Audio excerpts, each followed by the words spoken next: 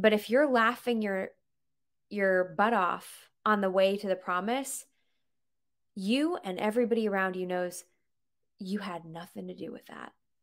And when you take it out of your own hands and give it completely unto the Lord, guess who does it better? Yeah.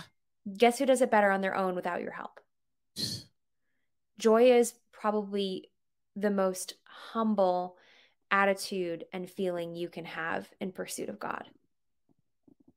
That's super good. I never thought about equating joy and humility, but it takes a lot of humility to be joyful, because you're laying down your right to understand in the face of circumstances,